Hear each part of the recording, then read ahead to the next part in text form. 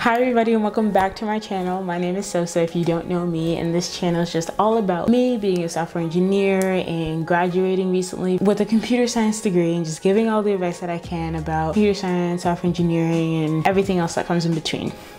So in this video, I'm going to be talking about the 5 things I wish I knew before becoming a computer science major. So let's just jump right into it.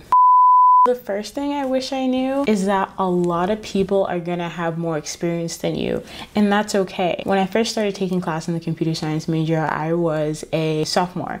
So it was my second year into college. The first year I spent all that time thinking I wanted to be a pediatrician and thinking I wanted to go to medical school. So all the classes that I took were to fulfill the med school requirements. So I was taking biology and chemistry and things like that. And then it wasn't until the end of my freshman year that one of my friends talked to me and was like, hey, we should take computer science together. And I was like, what's computer science? You know the story. And so I took the class, ended up loving it. I felt like I was behind compared to everybody else who was had already been taking the classes. And for me, I had never coded a day in my life. I didn't know what programming languages were. I barely knew what computer science was, because there are some people who picked up coding in high school or picked it up in middle school even. And so for me, it was just scary to think that I could be falling behind in the very beginning. Luckily, I figured out that I really loved it and that it didn't matter if I didn't have all the experience that other people had, because I had the will and I wanted to learn and I wanted to do better and learn more. Honestly, there was a period of time where I started to doubt my abilities and where I started to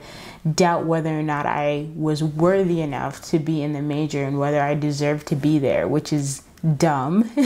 But at the time, it's just how I felt, because I didn't feel good enough to be studying computer science. And the experience gap happens or can happen in any major, and it can be a reason why a lot of women, a lot of people of color don't stay in computer science, because they see that, first of all, there's not a lot of people who look like them who are trying to take these classes or who are majoring in this major. And then sometimes it feels like you don't get enough support, or that it feels like you're not good enough to be there. A lot of the time, at least for me, it was just getting past that mental roadblock and getting past those annoying thoughts saying that I couldn't do it or that I wasn't good enough, because you are and you can do it. Number 2. So I wish that I knew it was okay to ask for help. This sounds like such a general, easy thing to do, but for me, for some reason, I found it so hard to ask for help sometimes in my classes, especially towards the end when I was taking the harder, more robust computer science classes like architecture and design and theory and things like that. I found it so incredibly hard to ask for help. And even for intro classes, I was able to ask for help. I leaned a lot on friends and teaching assistants and some professors to help me with understanding and grasping key concepts. Towards the end of the major, maybe it was because I had this complex of thinking that, well, I've already gotten this far, you should be able to know how to do these things. Like, you don't need to ask for help, you can get it done yourself. And that was such a detrimental way of thinking for me. So bad that I didn't realize how bad that thought process was until the very end, and until I actually really needed a professor's help. Make sure that if you are having trouble in one of your classes, if you, even if there's a small concept that you don't understand, ask for help. There's no issue with being vulnerable and getting help from another person. In the real world, when you're working on an assignment at a job, you have to be able to work with other people. And if you sit at your desk for 2 hours or 3 hours or a day or a week or whatever it is, and your boss asks you, hey, where's the thing that you were supposed to get done for me? Oh, I was stuck and I didn't want to ask for help. What? Yeah, no, you can't do that. So when you have issues, when you're not able to figure out something on your own within a reasonable amount of time, ask for help. Number 3, it's okay to be frustrated. It's okay to be angry. Sometimes things don't work. Sometimes things don't go your way. And that's okay. It literally happens all of the time. And even since graduating from college, I still feel these moments of frustration even when I'm at work and my code is not working. Like, your code can be completely right and from what you think is bug-free, and yet it will still fail. Sometimes you can figure out what the problem is and then you have this amazing feeling.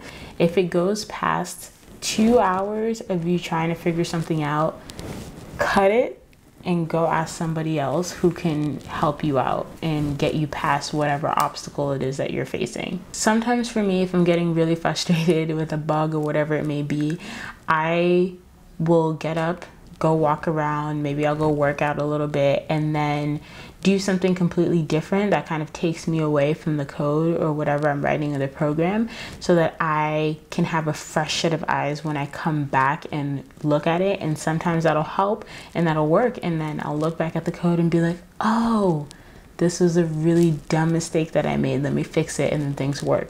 Sometimes that doesn't work, but if you reach that point where it's been 2 hours in and you still can't figure out what the problem is, go ask for help. So another thing that I wish I knew in computer science is that it's so important to reinforce what you've learned outside of the classroom. Go build something, go learn new technologies. What we learn in our courses is amazing, and it's great foundational knowledge for the things that you're going to be doing later down the line, or also right now in this moment. Even after your introductory course, whether it's in Java or Python or whatever it may be, you can build something on your own time to show off those skills, and then also learn things on top of that to be able to really suss out what you can do. And to me, this is, if not one of the most important lessons, that if you could take away anything, is that you should really be taking time after classes, and whenever you have free time. You don't have to do this every day, but take some time to learn something else. The foundations that I learned in class were amazing, and I was able to take those same foundations and use them to build a project for myself. So for me, I wanted to learn more about front end and web development, and I wanted to build my own website. And at that point, I only knew Python. And so I took the time during my winter break to build a really cool portfolio website for myself out of HTML, CSS, JavaScript. And these were languages that weren't being taught at my school, but something that I really wanted to pick up and learn more about. And I just wish that I would have kept with it and kept building more and more projects. I did that project and I did a couple others, but nothing really sustainable and nothing beefy and meaty that really like took up my time and really forced me outside of my comfort zone. So that's something that I really wish I did, was taking the time to learn as many technologies and languages as possible, and being able to apply it in a big project outside of class in some way. Because even obviously you don't have to spend all of your time on computer science and programming, but especially in the job market, since it's so competitive, you want to be able to show off all the skills that you have, and having a portfolio of projects that you worked on in your free time that isn't part of some class homework that you did. It shows initiative, it shows determination, it shows persistence, and it's just such a great way to build upon the skills that you're already learning in class. So if you have some time, try to pick up a language that you're really interested in, or a new framework or a technology, because it could really go a long way. Number 5, and I say this literally I think in all of my videos, prepare for internships or job searches as early as humanly possible. Let me say that again in case you didn't get it. Prepare for internships or job searches as early as humanly possible. I am begging you, I am imploring you to do this, because let me tell you, let me give you some anecdotal experience. Okay, so for me, I started applying to internships end of July, early August, around that time period when companies are really starting to look for candidates. And it's crazy because a lot of these bigger companies and even startups, they start looking for talent so early on, almost a year before you actually get hired. A year. So in that time, you have to start sending out your resumes. First of all, fixing it up, making sure it looks great, and making sure that you have all the technologies and skills listed on your resume, any projects that you've built, any teams that you manage, things like that.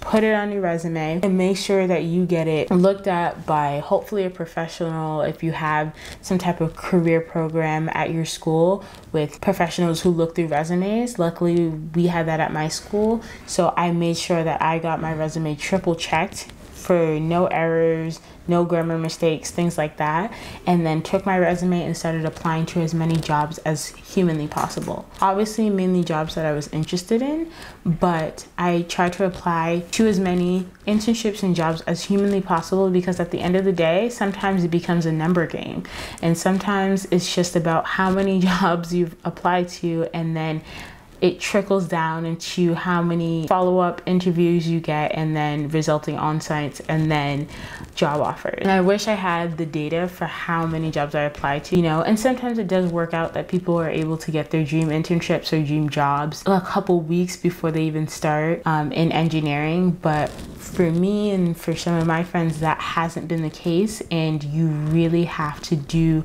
the grunt work and prepare for sending out your resume, doing the interviews and on-sites and all those things. It can be extremely draining, and it can feel like you're taking another class, or you're at another, or you have another job that is trying to get a job. It's kind of crazy. And if you don't end up getting an internship, that's okay. You can take the time during that summer to build upon your skills and build projects that you can then show off in the next round of internship interviews.